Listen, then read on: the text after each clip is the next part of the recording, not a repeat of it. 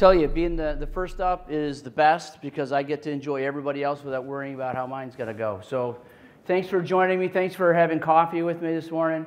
It's exciting to be here at National Harbor for Satellite, and SGX is just an amazing opportunity to connect with the future of space, because that's really what this represents. So press on is a tagline.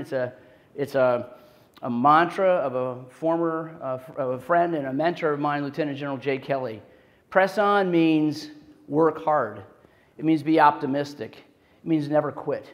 Don't let your barriers and don't let uncertainty get in your way of moving on in your life and making great things happen for yourself and for those who you care about. So I'm Mike Carey. You heard my biography. I'm also not in anybody else's mold. Don't let anybody's mold you. Mold your own mold. You need to embrace the unknown if you're going to move on to the future. The future is bright. You have to be optimistic. Sometimes it's challenging. Sometimes there's barriers in the way. There's things that you don't understand. But just like this young man in the scene here, he's got a helmet on. He knows it could be rough. He's got his rocket pack. He's ready to go. He's looking up to the heavens. He has no idea.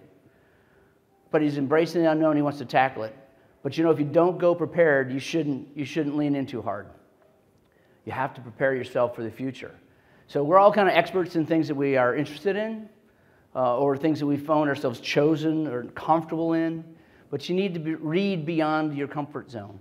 So I've got a degree in history. So what am I doing in the space industry? You have to read beyond. If a history major typically goes into law, goes into academia, does research, maybe banking. But here I am in the space field. If I don't read, I'm irrelevant. If you don't read beyond what you're interested in, your expertise level, you won't understand the context of your expertise. You won't become that unique person that people find absolute value in and treasure. So when you see opportunities or when they present themselves, you need to lean in, but you need to be prepared to lean in. Otherwise, it could hurt. A good friend of mine, Dr. John Barnett, once told me there's many ways up the mountain. Just pick one. Growing up in the Air Force, I commanded many airmen. They'd say, what's the next step for me? What's my next job? What should I do next? What's my path? And most people define their path as a very narrow course, something that's logical. It's the next step. I should go from school to this entry-level position. From there, I should go to a directorate level. From here, I should go to somewhere else. It's like, there's so many ways up the mountain. When I graduated high school, did I ever think I'd be an Air Force officer? No. When I was an Air Force officer, did I ever think I'd be a founder of a space company? No. Who knows what my future holds? I certainly don't. But I'm not intimidated by it. I embrace the unknown, because the future is constantly unknown. And when you think you've got it nailed, I assure you, you're at risk. So don't let anybody put in a boundary or a barrier that precludes you from finding yourself in the future. Sometimes you're the only person in that position that sees a solution. You have to take action. You might be the only one at that moment in time that has all the alignment of all the planets, if you will, to actually take action, say something and do something. It'll change your life and it'll change others as well. I'm not quite as eloquent as Will Smith nor as well known, but we share the same view of if you've got to do something, you've got to go get it. No one else is going to get it for you.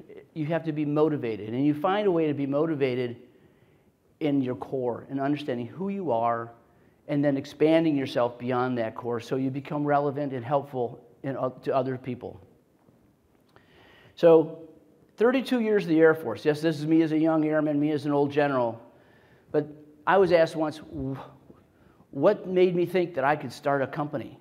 What made me think that I could be an entrepreneur? I have to tell you that in my years in the Air Force, I convinced an awful lot of very conservative thinking senior officers about a different way to change, a different way to solve problems, a different way to address challenges. And they believed me, and I give them gratitude for that as well. It wasn't just a sales job. It was bringing new information to change the context of the discussion. When I became the co-founder, one of 4 co-founders of Atlas Space Operations, a friend and colleague, Sean McDaniel, called me immediately after my retirement and said, would you like to join us and start Atlas Space Operations? It was an opportunity to become something, be part of something bigger than I was. I could have gone back into a traditional aerospace role, which is kind of standard for senior officers. But this was like creating a new opportunity to modernize the satellite control network, to modernize how spacecraft bring data down, to actually remove barriers to humanity. We actually believe at Atlas that we connect humanity through space by removing the cost and latency barriers that are traditionally inherent in space ground communication networks. So a bit crazy, started to be decided to be a founder at age 54, but I chose to lean in and embrace the unknown. And I assure you that about every week, I still am not sure how this is going to play out, but we became Inc. 500's 102 fastest rising company and 15th fastest software company last year. So I think we're on a good track. We're doing well, but it's the people that are around us that make that happen. So one of the things that motivate me is helping other people, creating opportunities. We've created over 30 jobs. We've developed a much needed capability. And as I've said, you know, we've been recognized nationally. And tomorrow, Sean McDaniel, our CEO, is going to be recognized as the World Teleport Association as the Executive of the Year. You know, one of our colleagues says, you shouldn't be considered a teleport, so you should probably talk to the World Teleport Association. You know, things are changing. It's not the past, it's the future. And we don't know it, but you have to embrace the future.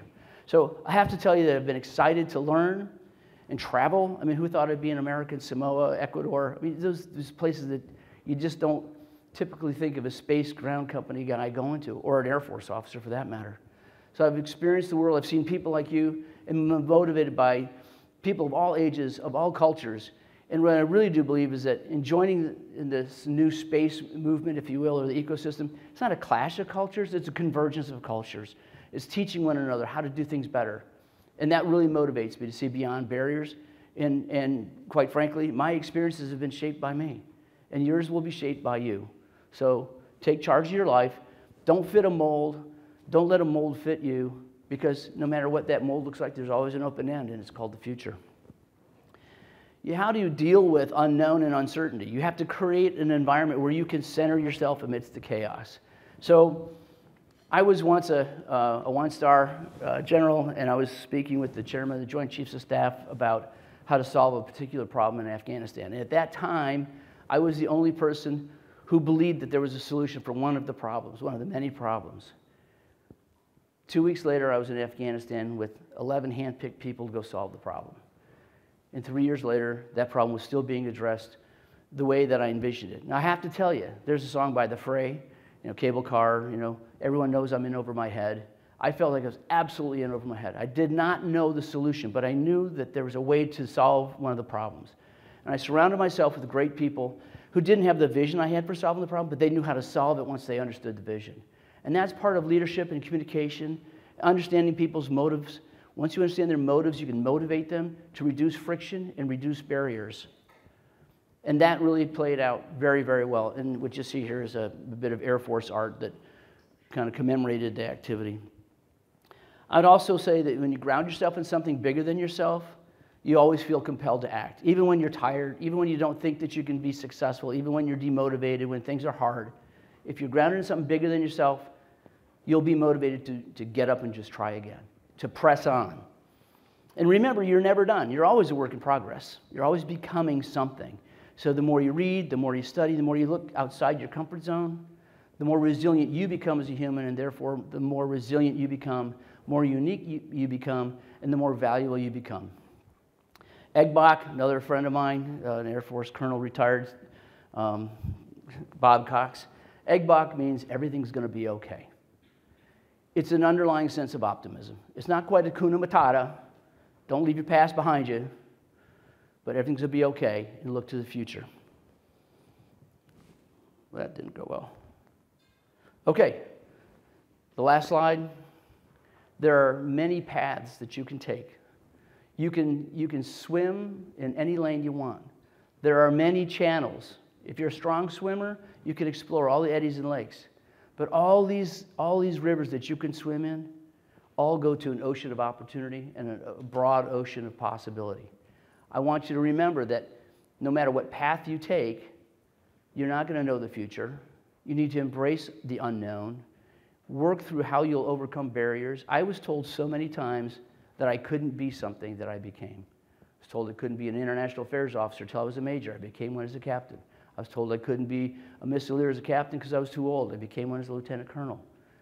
I was told I couldn't be promoted to colonel because of my earlier enlistment days. I was promoted to colonel 4 years before my peers. Now, who would have thought that I'd start a company with 3 friends and be named Inc. 500-102? This is no way. So when people say you can't become something, and when you tell yourself you can't become something, it's negative energy you need to get away from. And you need to get away from that by thinking beyond the obstacle, thinking beyond those obstructions, and know that you're capable. And I encourage you each to press on and embrace the unknown. Thank you.